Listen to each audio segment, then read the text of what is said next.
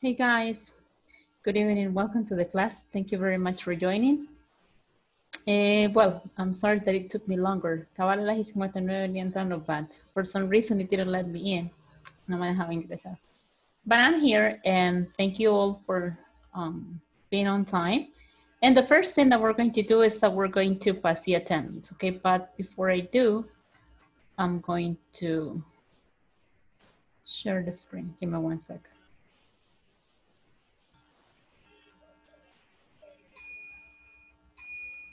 Vamos a ponerle silencio a esto también.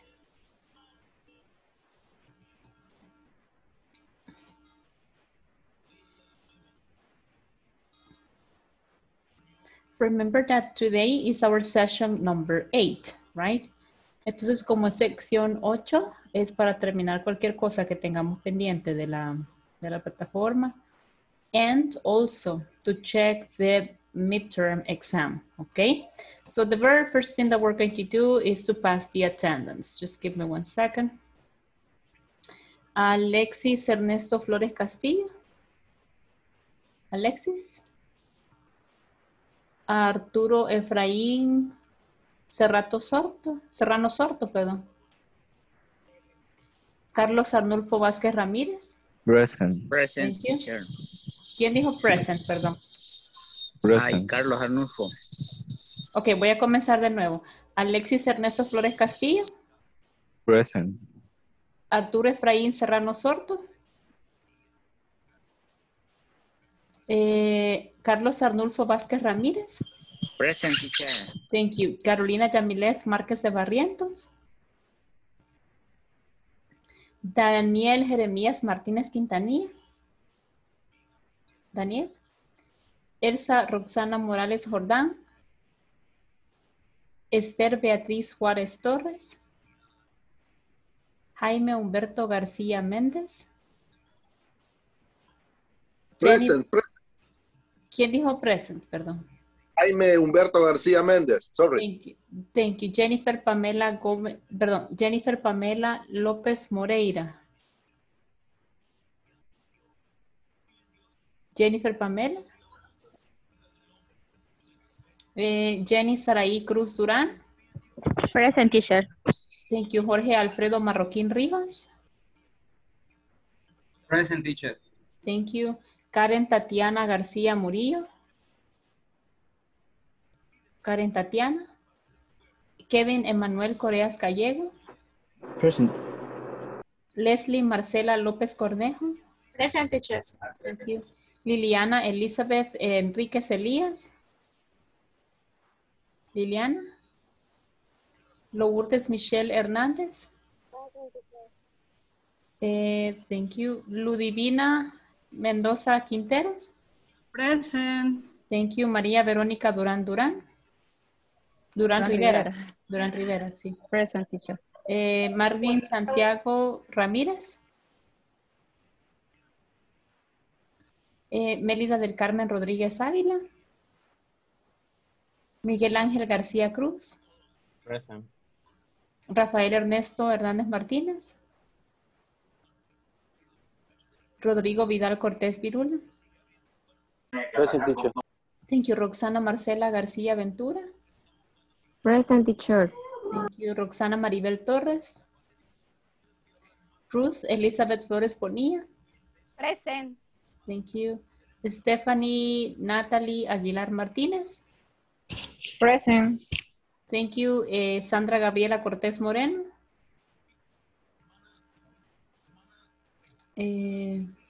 Verónica Elizabeth Alvarado. Present. Thank you. William Ernesto Hernández Panameño. Ahí está. Okay, guys. Thank you very much for joining today. Y pues los que no pudieron responder, nos vamos a la segunda ronda, ¿verdad?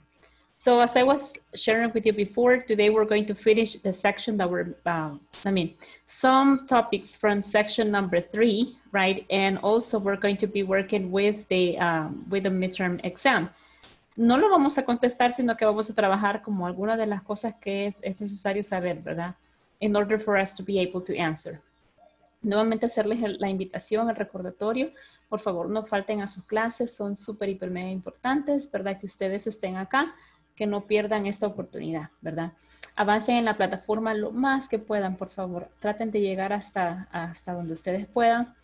He observado que algunos de ustedes pues ya terminaron la plataforma, ¿verdad? Pero igual, no falten a sus sesiones porque también son parte, eso es un requisito para poder pues pasar al siguiente módulo.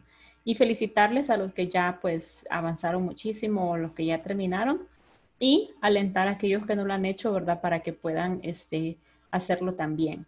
Si tienen preguntas con respecto a una parte de la sección que no hemos visto, no hay ningún problema. Por favor, traigan las preguntas que aquí las vamos a contestar. ¿Ok? Así que, well, let's begin. So, yesterday we started talking about numbers, right? And there is where we stop. The idea was to get familiar with syllable stress and then also to put it into practice with the numbers, right? So, yesterday we were talking a little bit about stress, right? And we know that stress is that, I would say, lo que llamamos en español esa fuerza de voz, ¿verdad? Que nosotros le damos a una palabra. So we were like representing, you know, those sounds or that stress, right? With the bubbles here. They look like bubbles or like balls, right? So the bubbles here are the ones that tells you, right, where the stress goes. So in the first column, we have those words in which, you know, the stress goes or falls into the first syllable. Then in the second column, we have the ones that, the ones in which the stress falls into the second one and so on. Y así, ¿verdad? So the idea here is for you to practice, right? For you to understand in a better way how to pronounce a word, okay? Now, what is another way for me to be able to go ahead and understand or know how to pronounce a word? Bueno, quizás una cosa, un detalle bien importante cuando yo tengo dudas, ¿verdad? Es buscarlo. En este caso, pues, let's do something. Vamos a hacer algo. I'm going to share with you. Give me 1 second. Yep. I'm going to share with you something about something on how to look for the word in Google, right? I'm going to stop sharing here and I'm going to start sharing here. No, it's not this one. Give me 1 second.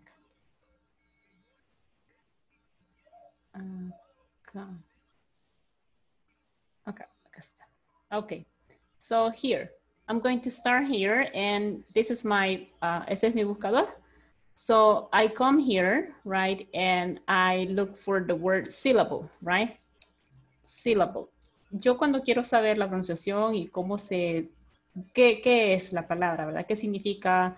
I just add the word meaning. Le agrego a la par la palabra meaning. So you click on meaning and then it will show you, les va a mostrar la palabra.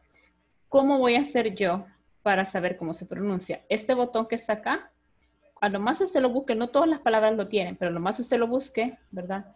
Va a aparecer el speaker icon, ¿ok? Cuando usted le da clic al speaker icon, le va a decir cómo se pronuncia la palabra. Syllable.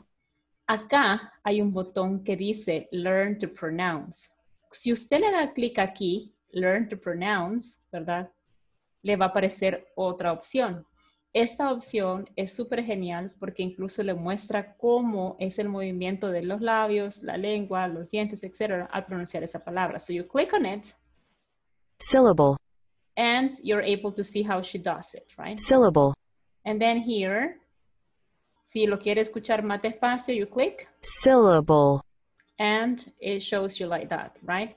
So let's go back to normal. Y aquí hay un botón abajo que dice practice. Entonces usted le da clic acá. Syllable. Ok. Entonces me dice que tengo que mejorar este sonido. Esto es lo que yo dije. Syllable. Ok. Entonces me graba mi voz, ¿verdad? Y me dicen que me estoy equivocando al pronunciarla. Ok. Entonces me dice que ella escucha un syllable, right? Como que yo utilizara un sonido eng, pero no es así, pero así lo entiende y me dice cómo tengo que mejorarlo, que tengo que mejorar esta parte, Make sure the tip of your tongue is behind your teeth. Incluso hasta le dicen que se ha equivocado. Dice que la parte de mi lengua no está posicionada exactamente detrás de mis dientes, por eso es que mi sonido se escucha así. Keep your tongue a little tense as you let the air out in the sides, ¿ok? Y aquí hay más opciones. Entonces, esto es para cuando usted necesite de verdad, ¿verdad? Que no tiene alguien a quien preguntarle. Usted se viene para acá y pues esto tiene todas esas opciones. Le deja escuchar. syllable, Le deja grabar su voz, le deja pronunciarlo para que se practique y le dicen que se está equivocando, ¿ok? Entonces, that's something that you can use, right? Because I know, yo sé que algunas veces pues es un poco difícil, ¿verdad? Como identificar en qué se están equivocando. But do not worry, we're going to find ways, right, in which we're able to overcome the situation, okay? Now, then we started talking about numbers, right? We read the conversation, we were talking about age, hablamos de edad. And something that is very important, guys, please do not get confused, right? Because we do not use, how can I say it? The verb have, no usamos have, remember, it's verb be.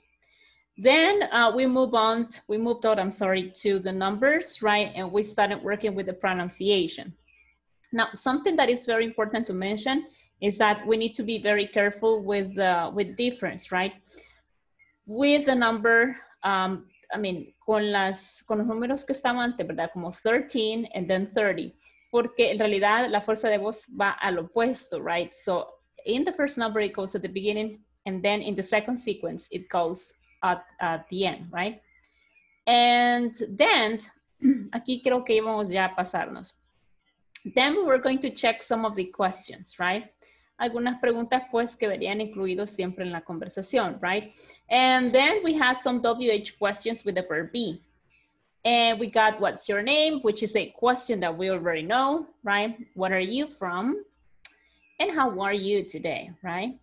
So those three questions, I mean, we know them, we ask them, etc. And then we have the next set of questions, which is, who's that? Who's that, right? And it says, he's my brother. How old is he? He's 21. And what's he like? La pregunta, what is he like, ok? Es cuando yo pregunto, ¿y cómo es? Pero no solo lo voy a ocupar para personas, sino que lo voy a ocupar también para cosas. For example, ok? If someone wants to know, si alguien quiere saber cómo es una persona, pregunta, ¿verdad? What is Mary like? ¿Y cómo es ella? Cuando yo pregunto, what is Mary like? Estamos hablando ya sea físicamente, ¿verdad? Ella y su personalidad. Physically and personality. I mean, yes, her physical appearance and her personality. ¿Ok? Pero también yo no solo puedo preguntar sobre personas. Maybe I can ask about places, right? So, what is La Unión like? Okay. What is La Unión like, right? And then you start asking questions, right? If it is La Unión, so you can go ahead and describe the place or just to provide characteristics about people, right? Entonces, esa es la forma en la que vamos a usar esta pregunta. Ok. Bueno, pero no solo en singular, también puedo preguntar en plural. What are those classes like? Usted le contó a alguien, mira, fíjate que tengo clases de inglés en línea. Ahí viene la persona y le pregunta, what are those classes like? ¿Y cómo son? ¿Cómo son esas clases? O en vez de those, what are they like? Ok. Y quito clases. What are they like? ¿Y cómo son esas clases, right? Entonces, that's going to be something that you can go ahead and use, pero es para describir físicamente a la persona o el lugar y las características, ya sea pues de personalidad o las características de la gente que vive en ese lugar, por ejemplo. O si yo pregunto por un restaurante, ¿verdad? What is the restaurant like? ¿Y cómo es el restaurante? Contame, ¿verdad? ¿Qué hay? Okay. What is the restaurant like? Okay. So then we have who are they? Who are they? Right? Who are they? ¿Quiénes son? Where are they from? And what's Rio like? Okay. Ahí está usando la contraction, right? So you can go ahead and use the contraction, no problem at all, okay? So we have, let me see, 1, 2, 3, 4, 5, 6, 7 questions in total, right? And as you can see, all of them follow the same pattern, ¿verdad? Todos siguen que la misma estructura que nosotros tenemos, okay? Now, let's go ahead and see. Give me 1 second. Un moment. Voy a borrar acá. Okay. So, having said that, habiendo dicho eso, right? Having said that, allí en el video su instructor les pone ahí una fórmula, ¿verdad? Les pone ahí también los WH words. Who, what, when, where, how, why. WH word plus verb be, luego pronoun and complement, ¿ok? Que es lo mismo que nosotros ya habíamos visto anteriormente.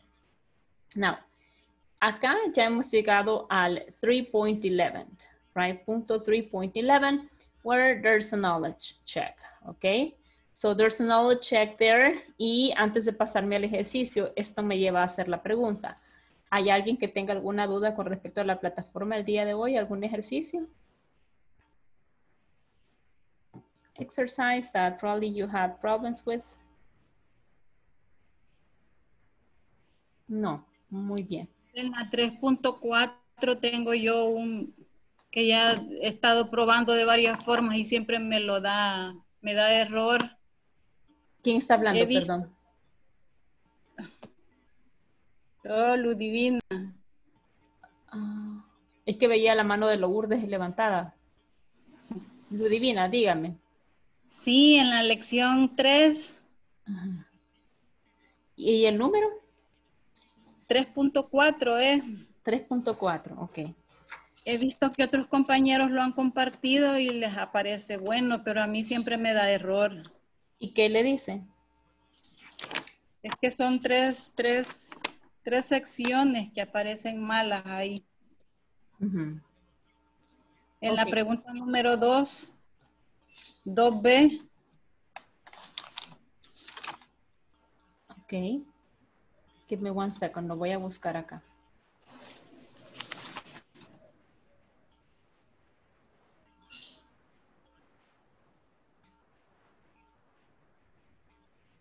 Pueden ver la pantalla, la plataforma. Yes. Está cargando, ¿verdad? No se ve la plataforma. Vale, ahorita se los coloco.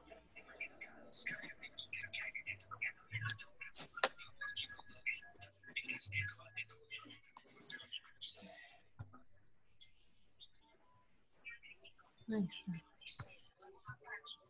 Ok, vamos a dejar que cargue un momento y luego Lourdes, usted tenía una pregunta.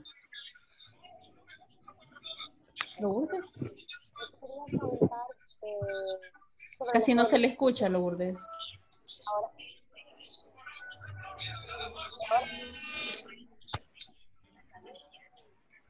Quería preguntar sobre los foros de discusión. A veces me parece que nadie ha compartido nada. No sé si también tenemos que hacerlo siempre. Casi no le escuché, creo que la pregunta es referente a los foros de discusión, dijo, ¿verdad? Sí. Vaya, no son evaluados, ¿verdad? Pero me imagino que ha de haber una razón por la que no se lo guarda. Acuérdese que cuando usted está preparando es como preparar un post de Facebook o Instagram. Entonces, al preparar el post, si usted no le da clic al final en publicar o postear, no se lo va a tomar. Probablemente hay que revisar el proceso hasta el final para que, identificar exactamente por qué no se lo guarda. Pero no son evaluados, eso sí. You're welcome. Ya voy a revisar eso, permítame. Ok, eso, Ludivina.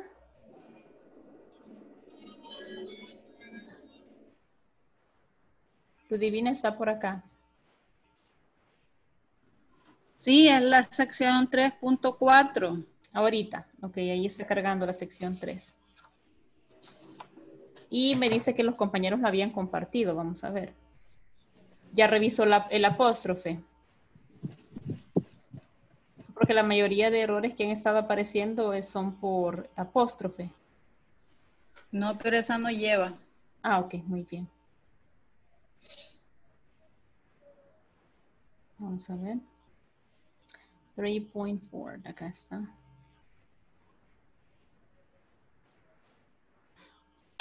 ¿Qué número me dijo? 2B acá. ¿Esta? 2B. Ujú. Es she's. Sí lleva apóstrofe. Ah, Ajá. Quizás por eso se la está tomando como incorrecta. ajá, me da error. Sí, es por el apóstrofe probablemente, porque probablemente está usando el otro. Acuérdese que el apóstrofe tiene que estar en el teclado que está en inglés y si no, siempre en el de español. Solo tiene que abrir un bloc de notas para buscar, ¿verdad? Y para ver cuál es ese apóstrofe, el rectecito. Pero si usted ve acá, Y en nuestro lleva apóstrofe. sí, en la mayoría de respuestas casi siempre se las toma con contracciones, contractions. Ahí mismo en el ejercicio le dice, ajá. Vaya. Ok. Pues voy a corregir, ese debe ser el error. Sí, está bien. Solo esa era la pregunta que tenía. Sí, ahorita sí, gracias. Bueno, ya sabe. Give me one moment. ¿Alguien más que tenga preguntas antes de dejar de compartir la plataforma? ¿Nadie más? Ok, muy bien. I'm going to stop sharing there.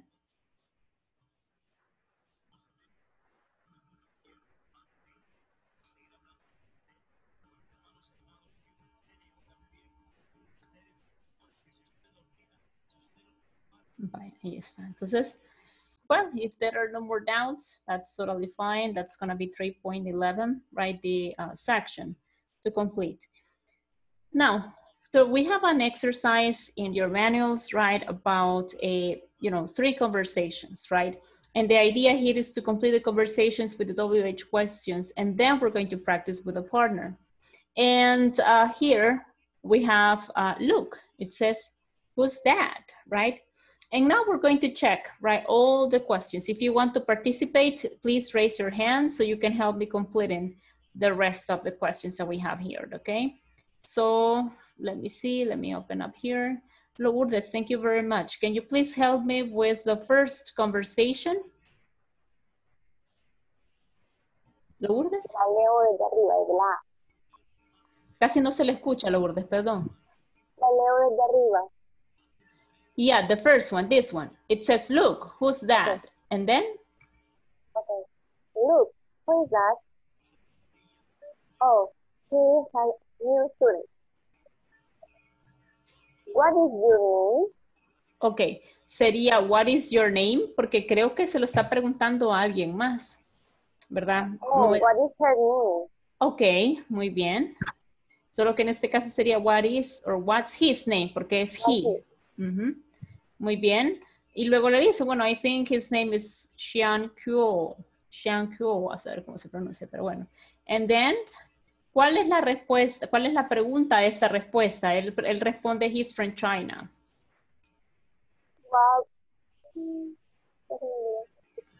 Where are you from? Pero exactamente you o esa persona. Sí. What is he from?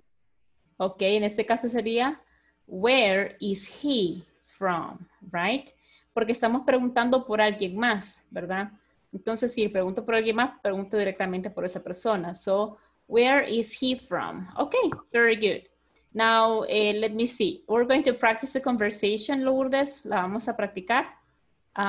Yo voy a hacer letra A and you're going to be letter B, okay? So, look, who's that? Oh, he is a new student. What's his name? I think his name is Xin Ho. Xiang Kuo. Where is he from? He's from China. Okay, thank you very much, Lourdes. Now let's continue. Ruth, please help me with number 2. Hat. Where are you from? Muy bien. From Están. This, what is Istanbul like? Muy bien. What's Istanbul like? Very good. And the last question? Is What is your name? Okay, name. Last name. Sorry, last name. Excelente. Muy bien, excelente. Very good, right? What's your last name? Now we're going to practice the conversation, Bruce. I'm going to be letter A and you're going to be letter B, okay? Serhat, where are you from? I'm from Turkey, from Istanbul. What's Istanbul like? Istanbul is very old and beautiful. What's your last name? My last name is Erdogan. Excellent. Thank you very much, Ruth. Number 3, let me see. Kevin. Kevin, please help me with number 3. It says, hi, John. How are you? Okay, muy bien. How are you today? Or how are you? Las dos están bien.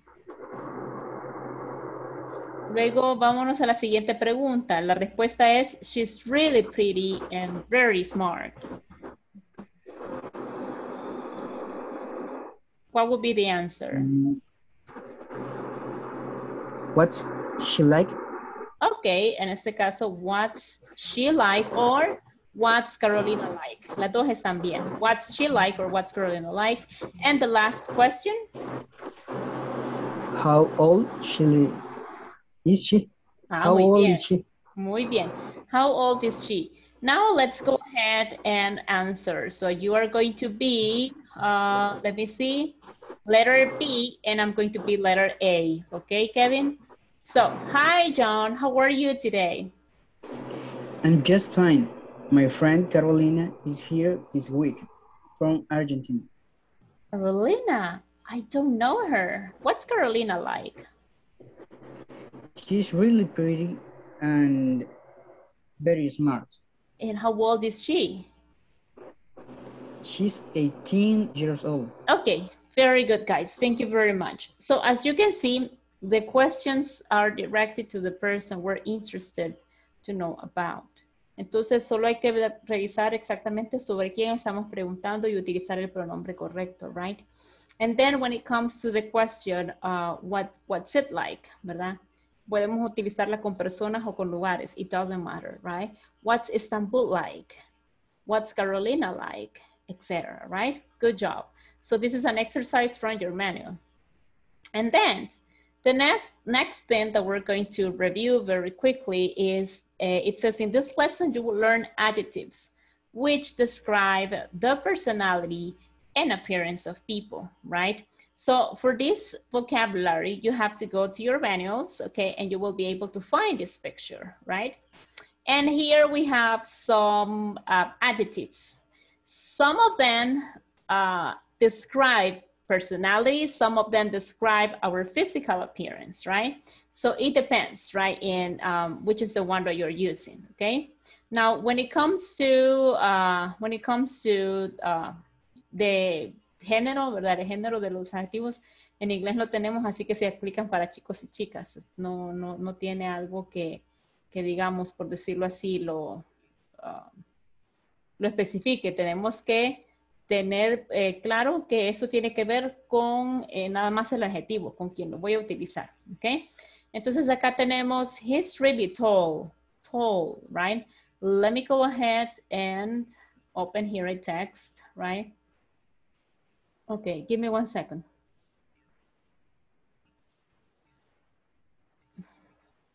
Solo le voy a contestar a Daniel, permítanme. Ya no está, se salió. No. Give me 1 second. Le vamos a decir acá en el chat que lo esperamos.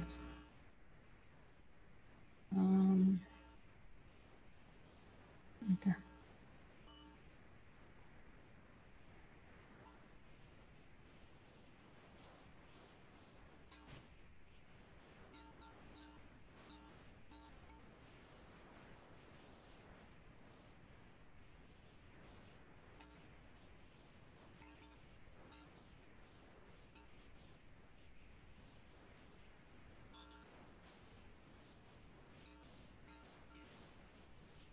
Miriam, después me escribe a mí, por favor.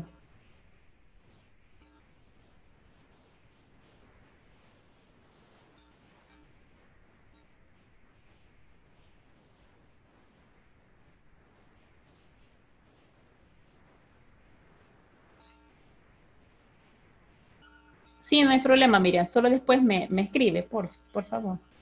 Y a Daniel, pues lo esperamos. Ojalá que él pueda,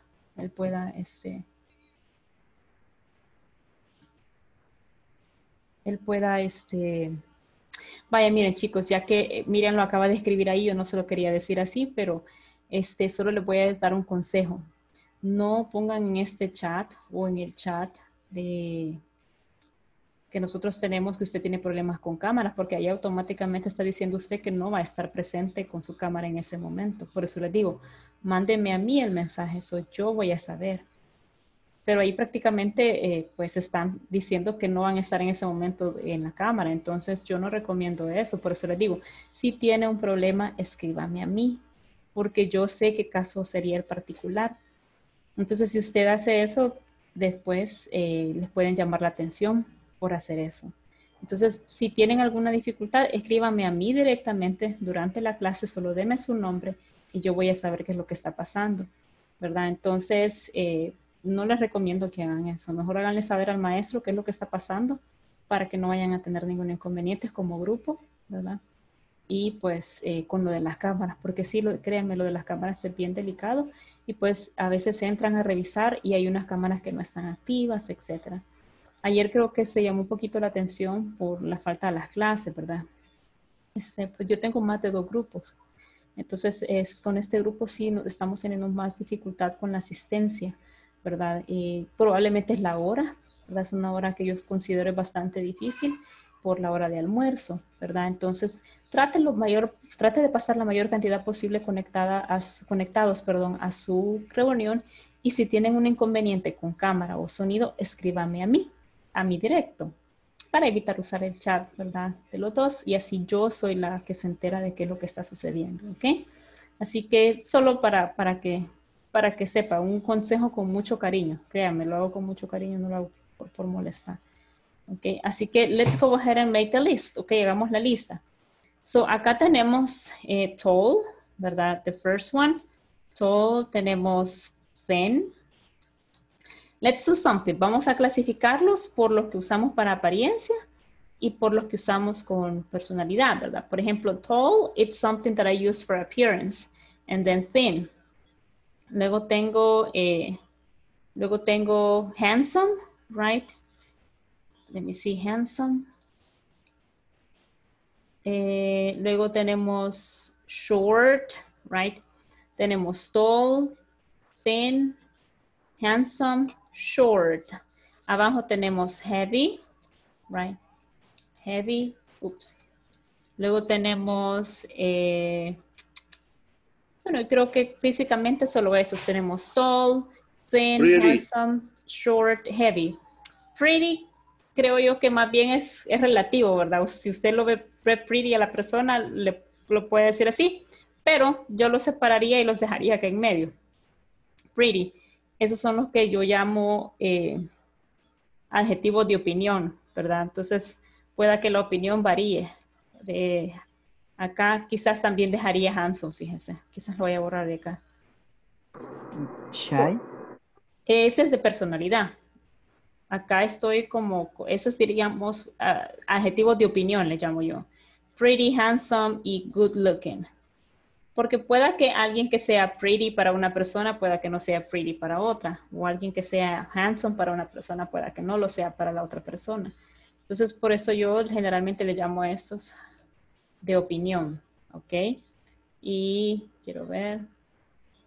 Le vamos a poner algo acá para diferenciarlo. Opinion.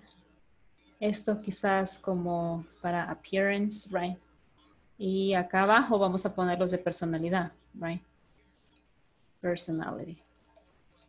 Por supuesto, hay muchos, ¿verdad? Y esa información se la voy a mandar a través del chat, ¿ok? Now, con personality tenemos ahí friendly, right? Friendly. Tenemos quiet, right? Quiet. Tenemos talkative. ¿Perdón? Funny. Funny. Funny. Muy bien, funny, that's correct. Talkative, ajá, tenemos funny, tenemos serious, right? And shy. Entonces, esos adjetivos de personality, right, are the ones that can help us to describe someone's personality, okay? Entonces, if I'm talking about physical appearance, right? Appearance, creo que es. Okay, if we're talking about appearance, so that's going to be tall, thin, short, and heavy. Y hay muchos más que yo les estaré compartiendo ya más tarde. Tenemos también de opinion. Opinion, porque basado en lo que usted piensa y lo que usted opina es que puede considerar usarlos, que son pretty, handsome, and good looking. Good looking es una persona que se ve bien, ¿verdad? Que es agradable a la vista. Luego tenemos personality, que es friendly, quiet, talkative, funny, serious, and shy. So friendly is that person that is always there for you, that always tries to help you, that is with you in the good situations and bad situations, right? Then we have someone who is quiet. Someone who is quiet is very slow at showing, right, emotions. They are serious, okay? They are very, you know, I would say they are observers. Son bien observadores, and they are quiet all the time. They don't say anything, no dicen nada. And then I have talkative, right? Talkative person is that person that talks a lot, right? Usted mejor ni le pregunta nada porque si ya le preguntó se estuvo ahí media hora, right? So talkative person. Then we got funny. Now, funny person is that person that is always making jokes, right? Haciendo bromas, etc. And then we got also someone who's serious. But generally, when someone is serious, it doesn't mean that person is not funny, right? Porque hay gente que es seria, pero también es bien graciosa al mismo tiempo, right? Entonces tenemos that person who's serious, and, you know, the facial, you know, gestures, right? They're always like, como que planos, ¿verdad? Plain people, serious people. And then we got shy, right? Which sometimes it becomes a problem, right? Algunas veces es un poco problemático ser así, ser como tímido, right? That person that doesn't like to share, that person that is always afraid of showing something, that feels embarrassed por cualquier cosa, se siente como avergonzado. Entonces, that's kind of some of the adjectives that we're going to use, right? And hopefully I will be able to find some activities so you can practice at home, right? ¿Alguna pregunta hasta el momento, chicos? No hay preguntas. Muy bien. Now, ¿qué más tengo que agregar con respecto a appearance? Bueno, hay algo que es bien importante. Si usted se fija en todas las oraciones que tenemos acá, aquí tenemos he's really tall, he's short, she's thin, he's handsome, she's pretty, he's quiet, she's shy, she's talkative, they're good looking, she's a little heavy, she's really friendly, she's serious, and he's funny. Todas las oraciones que están ahí siguen un patrón. ¿Y cuál es ese patrón, teacher? Bueno, que cada vez que yo uso adjetivos o que quiero expresar adjetivos, lo voy a hacer con presente simple del verbo to be. Entonces, en ese caso, ¿qué es lo que voy a necesitar yo para hacerlas? Bueno, primero necesito mi subject, right? Subject. Luego de eso necesito verb be, ¿verdad? Y luego necesito el complement. Ahí en ese complemento es donde va a ir el adjetivo, complement or adjective, ¿verdad? Example, he's really tall. O solo puedo decir he's tall. Y ahí está la fórmula. Aquí puedo utilizar really, puedo utilizar a little, un poco, a little heavy, un poquito rellenito, right? A little heavy, okay?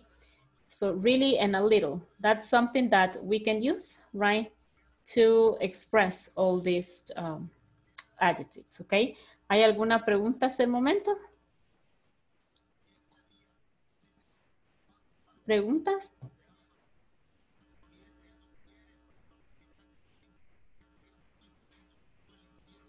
No, teacher. Muy bien, Excelente. Ups, perdón. Acá, ok. Entonces, luego el instructor dentro del video, ¿verdad? Que ustedes vieron ahí en la plataforma, he gives you like an advice, right? Aquí está el consejito de cómo utilizarlos. My friend John is really tall. My cousin Mary is a little short. My coworker Chris is a little heavy, right? So those are some adjectives that we're going to be using, and I'm going to send you some material so you can practice. Luego dice knowledge check, ¿verdad? Ese es el 3.14, ¿verdad? Y prácticamente con eso terminamos la sección 3. Ok, now, what happens next? En este caso, pues, vamos a dejar de compartir acá y nos vamos a pasar directamente a la plataforma, ok. Ok, very good. Me faltan dos cámaras. Me falta la de Elsa y la de Karen Tatiana. Give me 1 second.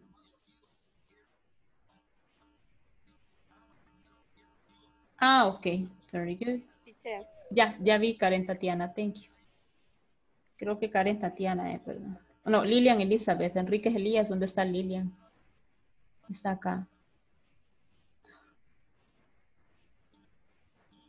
No la veo.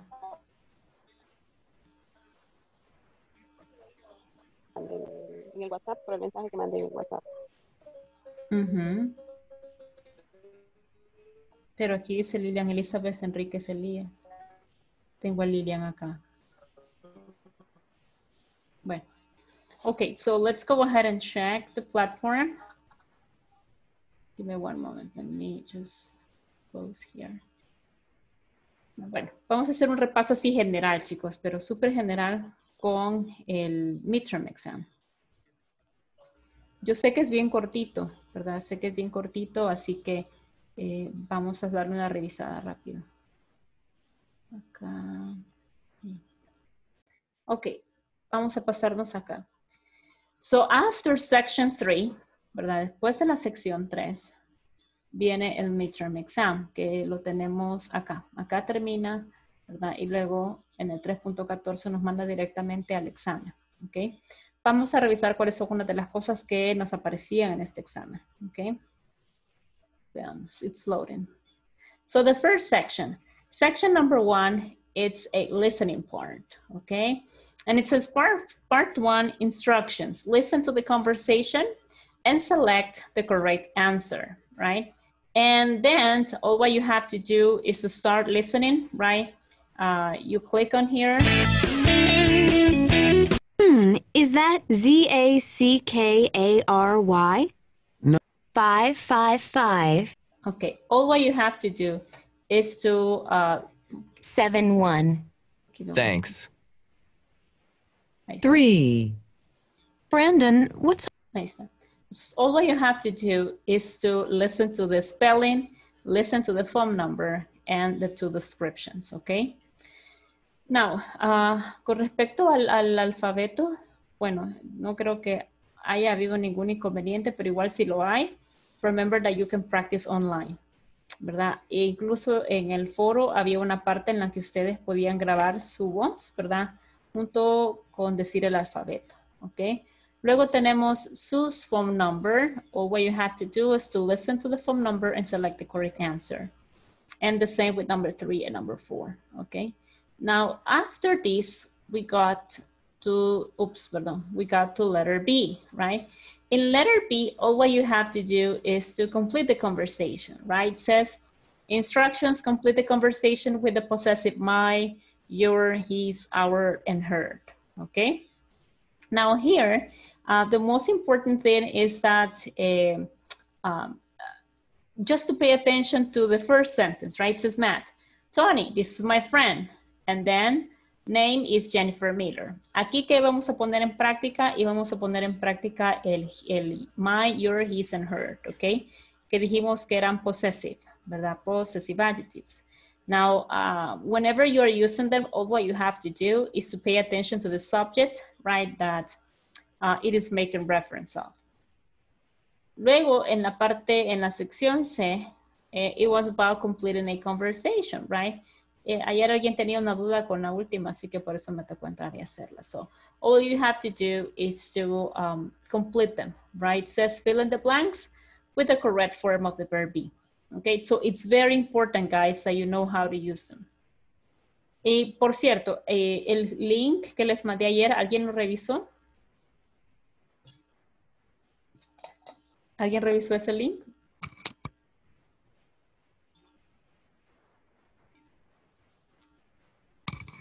Porque en ese link, al darle clic, ustedes tienen acceso a un montón de ejercicios, pero son un montón solo con un link. Ese link tiene la opción, le da la opción, perdón, de practicar el verb be con affirmative, negative and question form, los tres al mismo tiempo. Si no lo ha hecho, pues le invito a que lo haga para que pueda manejar el tema todavía mucho mejor, ¿verdad? Then it moves along to the letter D, right? And it says instructions, check the correct response. So si alguien me dice a mí, goodbye and have a nice day, ¿qué voy a responder yo, verdad? Bueno, si me dicen goodbye, have a nice day, so I'm going to answer probably thanks, you too. Dígame, Ruth. Ruth? ¿Me escucha?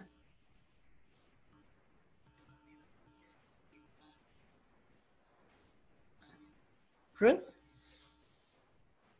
Yes, the link is about it's like a exercise. Sí. Correcto. Sí, el link que yo les mandé solo es para ejercicios, es correcto. Only exercises. And it has a lot. Tiene un montón, así que si lo puede utilizar, that would be great. Okay, so, well, and this is about that, right? Vimos una sección en donde hablábamos de los saludos, cómo responder y cuáles podíamos utilizar. Then, in letter E, it says complete the questions and answer correctly, right? So here you have, and for this one, para este de acá teníamos una práctica un poquito más específica que es con los pronombres y los demostrativos, right? Pronombres demostrativos y aquí al final también incluía los artículos, right? Entonces, a and and. Entonces eran cosas que pues ya habíamos visto. Luego in letter F, it says complete the conversation, use the correct prepositions, okay? So this one was similar to the one that we made before, right? And all what you have to do it was to take a look at the picture, right? Take a look at the picture closely and then to answer, right? For this one, para esta sí le daba opciones específicas. Usted solo tenía que escoger cuál era la mejor opción que usted iba a utilizar, okay? So this is in letter F. Now, in letter G, it says complete the conversation, right? It's Hiroshi, are you a Maiko from Japan? Si ustedes se fijan, pues les parecieron familiares, ¿verdad? Porque también ya habíamos trabajado algunas de ellas aquí en la clase, okay? Then, in letter H, ¿verdad? In letter H, you have to complete the conversation, right? You have to complete the conversation, and it was again related to the exercises that we made in class, okay? Eso es letter H, ¿verdad? And if I'm not mistaken, si no estoy equivocada, that was the end of the exam. Now, then when you click on the next one, we move along to number 4, ¿verdad? Now, ¿qué vamos a ver ya el día de mañana? Acuérdense que mañana comenzamos la semana 3, week number 3. Okay, entonces in week number 3, in week number 3, we're going to start talking about clothes. Clothes or clothing items, ¿verdad? So, ¿hay alguna otra pregunta, chicos, con respecto a la plataforma? ¿No? Ok, si no hay preguntas, let me continue with the class with another exercise. Voy a continuar con otro ejercicio. Let me see. Okay, now I need you to use your chat. Necesitamos el chat. This is what you're going to do, okay? What you're going to do is the following. I want you to think about people you know, gente que usted conoce, okay? And what I want you to do is the following. I want you to create a description of the person, okay? So, ¿cómo así, teacher? Vamos a ver. vamos a poner en práctica lo que hemos estado trabajando. For example, ¿ok? So, I know how to say the name. Sé cómo decir el nombre, ¿verdad? Así que I'm going to talk about my sister, mi hermana. So, her name, my sister, then her name is, bueno, vamos a hablar de una de ellas, que es Cynthia, ¿ok? She is 30, no, she's 30, she's 30, no, I'm 30. She's 31, She's 31 years old, okay? She's 31 years old. Now, what else can I say? Well, she is a student, right? She's a student. She is at home right now. Okay. She is tall. Es un poquito más alta que yo. She's not talkative. She's shy. She's shy. Sometimes, algunas veces también, she's serious. She's serious. And para mí, por supuesto, ¿verdad? She's pretty. Okay. Entonces, what I want you to do is that write a short description about someone you know, okay?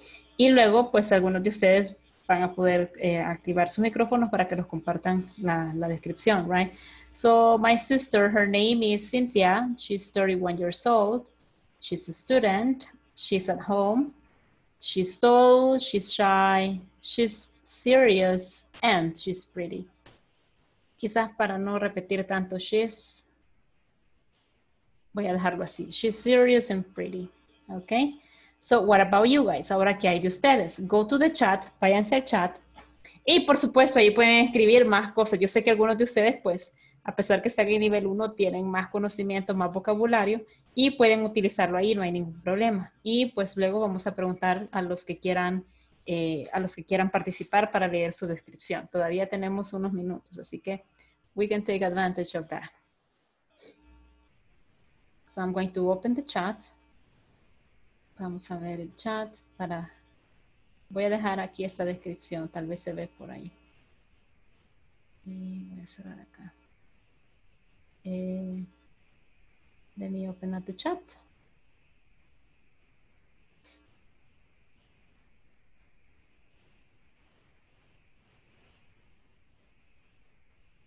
Acuérdense que tiene que digitar todo, si no le va a quedar partido los mensajes, ¿verdad? Por ejemplo, en el caso, yo tendría que haberlo puesto todo exactamente cabal en el chat.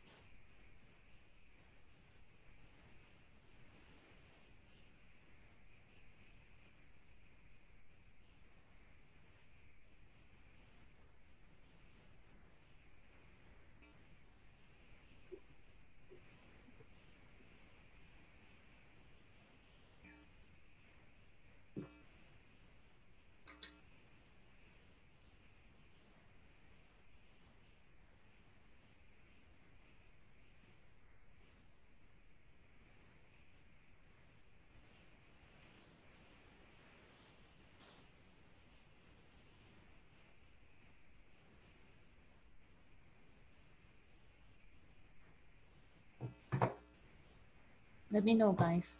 Solo veo ahí my sister, my daughter, my son.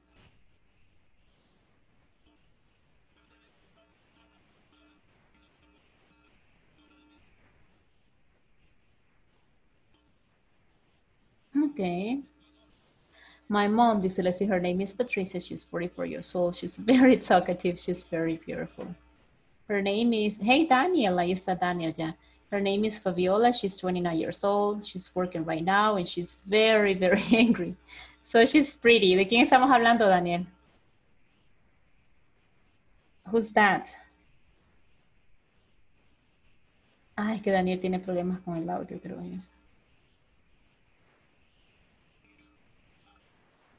My friend, dice Kevin, he's 21 years old, he's intelligent, he's tall, he's at home. Muy bien. William Is your says, sister, teacher? ¿ah? Is Daniel's sister. Ah, Daniel's sister. Ah, okay, thank you. My daughter, she's very, very angry. Dice. Ya se la vamos a enseñar al hermano. My daughter, Melissa, is 23 years old, dice Ernesto, William Panameño. She's an architect, an architecture student. She's very intelligent. Muy bien. Thanks, Jaime. Okay, Daniel. My brother, her name is Daniel. He's 21 years old. He's tall, he's funny. Okay. Pero es his name. His name is Daniel, ¿verdad? Muy bien. Who else?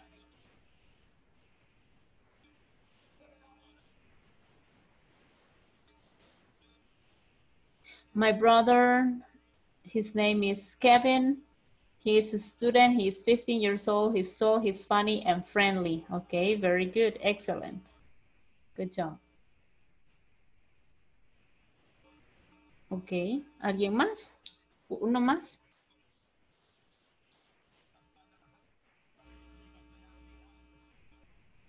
One more. Okay, dice Bruce, my daughter, she's 8 years old. Her name is Valentina. She's very smart, friendly, and intelligent. She's a student, ¿verdad? Solo con la A. She's a student and stays at home. She's very pretty and I love her. Qué bonito, how cute, Ruth. Muy bien, excelente. Miguel Ángel dice, my friend, he's 27 years old. He's intelligent. He is amazing. He is incredible. And he is shy, dice Miguel. Okay, very good. Excellent. This is my mother, her name is Carolina, right? Her name is Carolina. Okay, very good, guys. Good job. Now, se me ha acabado el tiempo, pero voy a leer la lista. La vamos a revisar y mañana igual vamos a continuar, ¿verdad? Porque a veces no empiezo directamente con el contenido. Veamos. Alexis Ernesto Flores Castillo. Alexis. Sí, yo. Ok. Arturo Efraín Serrano Sorto. Present. Thank you. Carlos Ardulfo Vázquez Ramírez. Present, teacher. Thank you. Carolina Yamilet Márquez de Barrientos. Present, teacher. Thank you. Daniel Jeremías Martínez Quintanilla.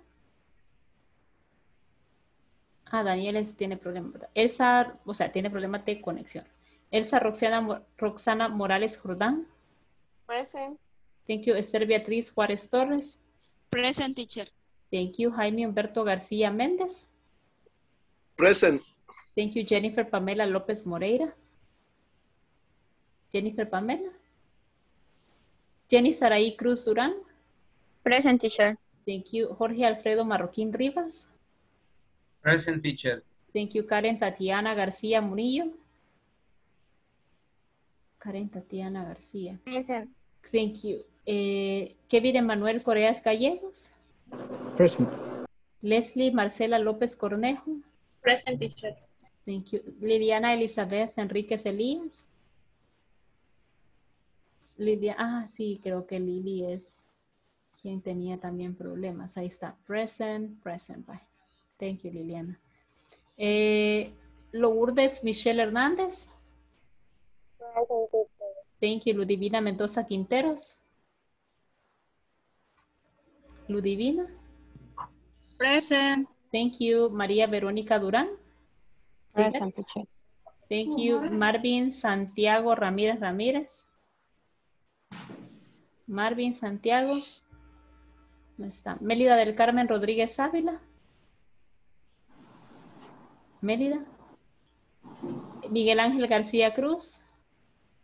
Present. Thank you, Rafael Ernesto Hernández Martínez. Ahí está. Rodrigo Vidal Cortés Virula. Present. Thank you, Roxana Marcela García Ventura. Present. Thank you, Roxana Maribel Torres. Ruth Elizabeth Flores Bonilla. Present. Thank you, Sandra Gabriela Cortés Moreno. Stephanie Natalie Aguilar Martínez. Present. Thank you, Verónica Elizabeth Alvarado. Present. Thank you, y William Ernesto Hernández Panameño. Present. Thank you very much, guys. Well, I'm going to stop here. Great job, guys. Ya segunda semana de trabajo finalizada. Mañana comenzamos section number 4. And then, avancen todo lo que pueda. Si tienen preguntas, me las traen mañana también. Recuerden que mañana es el último día de clase de la semana. Es de lunes a jueves, ¿ok? So, thank you very much for joining. Para los que no han comido, buen provecho. And see you tomorrow, ¿ok? Bye, bye, guys. Thank you, teacher. Yes, teacher. Bye, Bye, guys. Bye, guys. Take Stay care. saludos, everybody. Bye, bye. Bye.